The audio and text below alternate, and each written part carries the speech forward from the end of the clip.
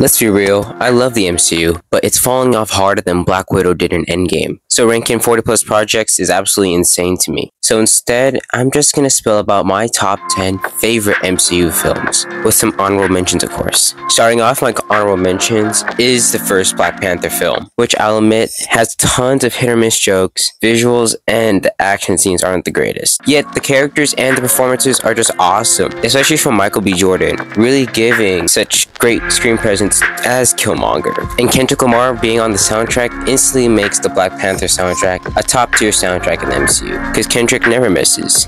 Next is the sequel, Wakanda Forever, which I'll admit is slow at times, but you can tell the film's craftsmanship has improved a ton from the first film.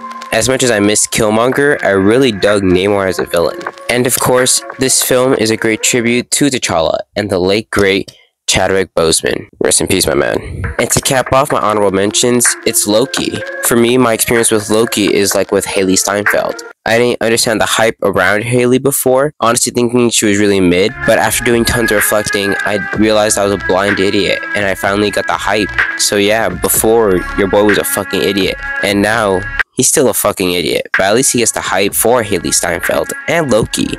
And for me, everything about Loki is so close to top tier. It just falls short for me because of season 1. But hey, it still has one of the best endings to any MCU project whatsoever, and nothing will take that away from Loki.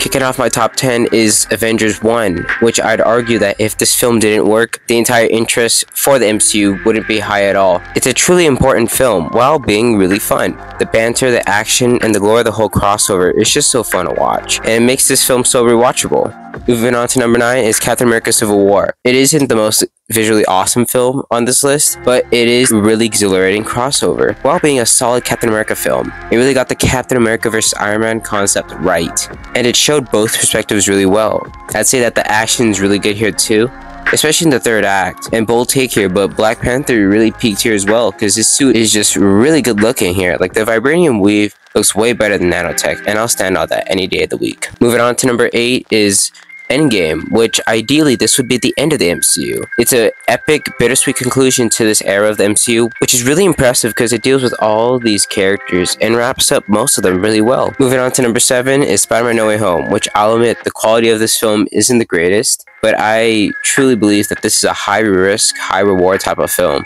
that shouldn't have worked whatsoever, yet it still does wonders for tons of these characters like Tom Holland's Peter Parker, especially for his future, and really showcased his potential as a great standalone Spider-Man. And obviously, it's nostalgia done right. Moving on to number 6, it is Spider-Man Homecoming, which the humor, the high school setting really works here, establishing Tom Holland as a great Peter Parker and Spider-Man. And Vulture's a great villain here too, as Michael Keaton can't escape playing another winged character in his career. Also, Ned Leeds made the biggest sacrifice of all of fiction, and it should be celebrated. Now moving on to my top 5, we'll kick it off with Captain America Winter Soldier, which is such a tonally consistent, tense film, which knows how to pick its spots with levity. It truly establishes that Captain America is one of the best characters in the MCU, with Winter Soldier and Black Widow also being really great here, as this is prime Scarlett Johansson, you know what I mean. And also has some of the best hand-to-hand action in cape shit, so props to them for that. Moving on to number 4 is Guardians of the Galaxy Volume 2, which is the funniest Guardians film, while being the most beautiful MCU film. It's a visual marvel. See what I did there? And while being a very comedic film, it also has the most bittersweet ending of all the MCU. Props to the crew for knowing when to cool it with the comedy and let us simmer with the emotions of the finale. Just a banger film in general. And now that we have entered my top 3 MCU films, I like to say, if you like or hate this type of content, still please like, comment, and subscribe.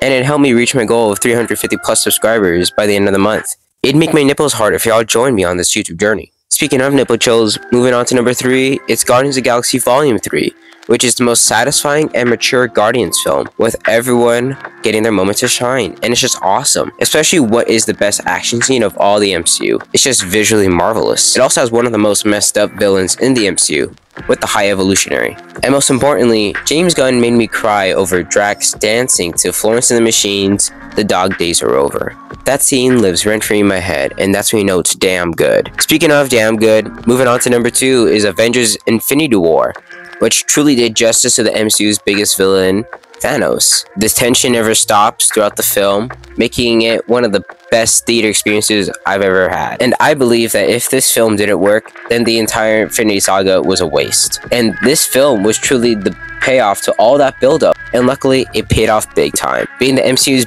most ambitious crossover yet. And finally, moving on to my favorite MCU project yet, Guardians of the Galaxy Volume 1, which is still the best Guardians film because it balances everything really well. First, it balances tones really well, balancing the tones of serious and humorous. It also balances all these new characters really well that we've never seen whatsoever. So for them to have such a great introduction really paid off here, especially with Drax, who just honestly hasn't been as good as this since, because he's effective as a threat while being comedy gold. It really works. And the soundtrack hits the best here as well because of James Gunn's soundtrack and the Guardians score both getting love. Overall, Guardians of the Galaxy's balance is what truly cements this film as one of my favorite films to rewatch and my favorite MCU project yet. So yeah, that's it for my top 10, and let's be real, you won't agree with this ranking whatsoever, and that's okay, seriously. If you all had the same list, these videos would be really boring. But I swear, if I see a list where Spider-Man Far From Home is even top 10, I'm rioting.